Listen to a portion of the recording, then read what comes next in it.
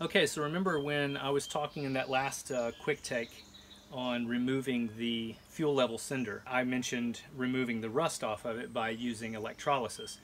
This is something that I discovered just recently. You're using electricity to pull rust off of an item. You have to create a solution that the electricity will flow through, and the movement of the electrons coming from the thing you're wanting to pull rust off of, it yanks the rust and sticks it to the anode. I used coffee cans like this as my anode. This is going to be the magnet, quote unquote, so it's going to attract the rust to it from the item you're trying to remove rust from. I grabbed a couple of other bolts out of the van just to use as an example, so you can see like this bolt, the head is rusted. It still has zinc on it from here, a good chromate finish on it.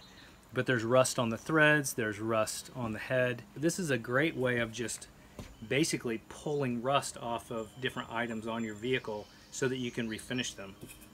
So this is an anode that I've already used. What I did with this is just like this one. I cut the bottoms and tops off of these cans, but this one I split in the middle.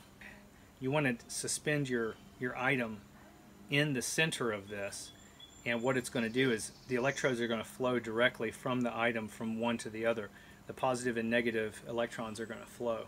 So as long as your item is in here, it's going to pull the rust and it's going to stick it to the steel, and the steel is going to rust as well because of the action. And I'm sure there are guys out there that know a lot better way of explaining this than I am.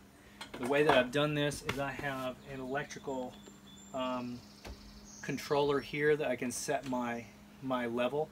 You can use, if you'll look this up online, there are people who use battery chargers, they use all kinds of different things. So I have a copper tube up top. I've taken wire and wired in my pieces that I'm going to remove the rust from. So I just wind some copper wire around the bolt. It creates a connection within the solution. I take this and I just simply hang it on the pipe. Negative goes to the item that you're wanting to clean. Positive goes to the anode, or the sacrificial steel, the coffee can. So that's what you're going to want to do. Positive to the can, or the sacrificial steel. Negative to the bolt, or the item you're wanting to strip. Now the solution, I'll tell you what that is. For every gallon, you want to put 1 tablespoon of soda in there. What it does is it's going to allow the water to conduct the electricity much better. So it's making it more of a conductive agent. You want to mix it up really well, get it dissolved, and then your electrolyte is made. So then it's just a matter of taking your copper tubing, hanging all your items on it that you want to strip and clean, and then getting this guy set up. I've got it set to 6 volts, 0.87 amps. So if you want to do more research, there's a lot out there. Right now I've got my fuel level cinder in there and it's been sitting overnight. To truly strip something 100%, you really need to give it some time. This thing will froth up and get really gross.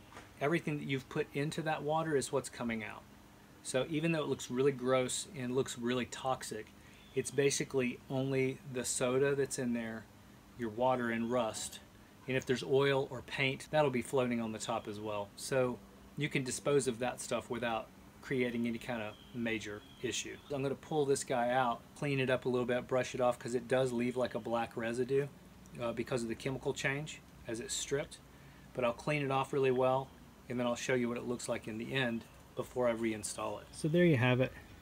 And this was fairly clean ahead of time. I just wanted to really get something that would go deep into this. So when this thing has the action of when the arm goes up and down, that maybe it'll contact appropriately, hopefully. So we'll see. If it doesn't work, I'll just do what I've always done and just keep a small thing of gas in the car. But anyway, at least that's an introduction to electrolysis for you. I hope you guys have fun discovering new things while working on your vans, and be safe out there. I'll see you next time.